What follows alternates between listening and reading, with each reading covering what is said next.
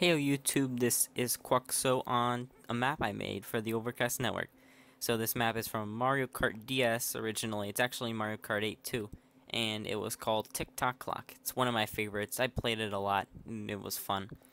And Overcast Network made it so that you can give a certain amount of points to a player whenever they reach a certain point, and then you can just check and see if they have enough and see if they win. So you saw booster pads back there. Those didn't work because this is on my server. And there's empty holes in the ground like the one in front of me and behind me.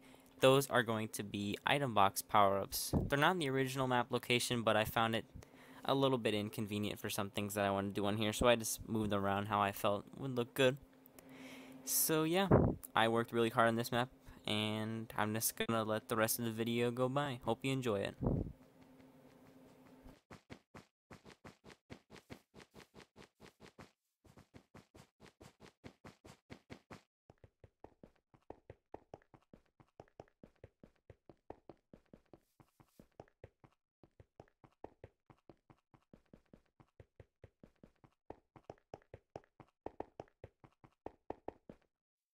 That's it. Hope you enjoy the footage.